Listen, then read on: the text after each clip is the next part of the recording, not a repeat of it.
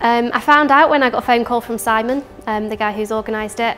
Before then I hadn't heard of the initiative, I wasn't aware that it was going on. So yeah, Simon gave me a call, obviously a bit surprised when I first got the call, wondered if it was a spam phone call, to be honest. I had an email that my boss forwarded on.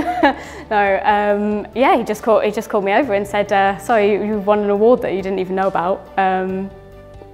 Or whatever it is, I didn't even know what it was. I hadn't even known about it. I knew that Sam was up for it actually, but he just said, well, I'll put you in for it as well. Yeah, I was really chuffed. I was really pleased that he put me up for it and recognised what I do and how much I put into the job. Because it does take a lot of, you know, and you're trying to succeed and you're trying to do the best that you can, and it's really nice to see that somebody's recognising the work that you do. And it's a really exciting opportunity, all the, you know, the things that come with it. It's great. I'm thrilled. I knew nothing at all. Literally, I think I received an email to say, you've been chosen for top 30 under 30, you're going to be in the paper today. And I was like, oh, right, okay. So then I turned to Martin and said, you must have had something to do with this, did you? And he said, I'm not saying anything. And I said, right, okay, that basically tells me that you did. But obviously, I didn't know for sure. And then that's when I started digging what is top 30 under 30. I'd never seen it before. And then obviously I've spoken to Simon since, I've done a bit of browsing on the website, and it looks like exactly what we need, to be fair. It's fantastic to recognise people for what they do, their jobs essentially. The stuff that normally you go into work, you do, and then you go home and no one actually notices you've done it. There was kind of it was a general chat, it wasn't some big reveal, we was having a general chat. They were praising me, the work I've done over the last 12 months, etc. I thought this is brilliant and I'm ready to leave. Getting the praise is enough, isn't it? And then they said, and for these reasons we've put you forward, and they showed me the nominations and the words, what people had said both above, in line, and some of the guys who work for me. It's just awesome, isn't it? Regardless of the award for everything an award brings, I don't mean to put the award in any sweep it under because it's huge, but regardless of that, to get your own company already having that opinion of you is enough, if that makes sense, because it's huge. They took me into here and Kevin said that he wanted to put me forward for the 30 under 30 thing. And I kind of cried a little bit because I had convinced myself before we came into the room that I had done something really, really wrong. But actually, all they wanted to do was tell me that they thought I was awesome. And it's just really nice because I'm so harsh on myself. Like the little voice inside my head is just constantly telling me how much I'm messing up, how much I'm really finding it difficult not to swear.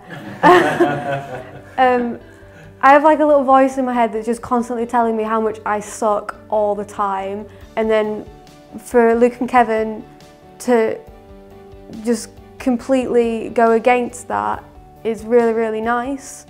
The idea of coming back to Hull was dismissed by everyone. I got some pretty negative feedback, you know, like, you've got a first class degree, why are you moving back to Hull?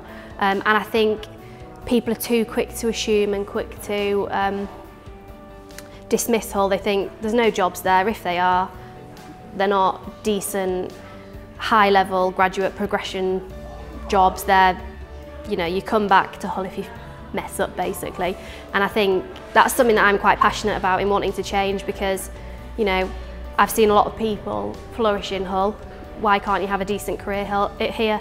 And the fact that they're doing the 30 under 30 highlights that to people, and hopefully will incentivise a few more people to consider looking closer to home when they're looking for their graduate jobs or even straight from school jobs. That was an absolutely amazing answer. There was a bit of talking earlier on. I know, why did you whistle? That was definitely intentional, that whistling. Zip it.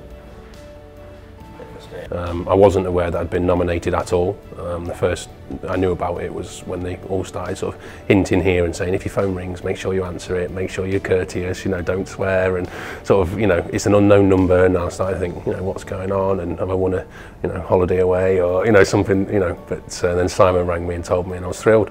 You know, I think it's a great initiative, and it's really nice to be part of that 30 that's been selected. I think, you know, it's nice to hear that it's not just big businesses, it's not just small businesses. There's a huge variety of people from what I've read in the paper and stuff. There seems to be many different business types in there that do many different things, and it's really exciting. You know, the next year we'll be out there doing workshops and, you know, learning from industry leaders. So really great. I remember I rang my mum on the way home. I told her, and then she got really excited. Then I thought, I've only been nominated. I've not won anything yet, so I had to quickly play it down for a while. And I remember chasing the guys up at Rescue just to keep finding me out an answer. And then Simon rang me, yeah. So I think I was from that stage when I found out I was ready, I was kept checking the paper every day. My mum made sure she kept the cutout. I was just really proud, to be honest. I was genuinely shocked. Alan had kept it really close to his chest. I had no idea at all, and he just gave me a phone call out of the blue and said to me on the phone, like, you're going to get a call tomorrow or an email saying that you're doing this top 30 under 30 thing. And honestly, I was really blown away. It's fantastic to get recognition. Like, I like to think I'm quite humble, and I just like doing what I do. I really do. I do this for the passion of it. But to get recognition is fantastic, and to kind of have my name up there with other young people who've done really well, it's really cool. And hopefully with these videos we can inspire people to do something similar, and, you know, take your passion, follow it, because I'm enjoying it, loving it, and yeah.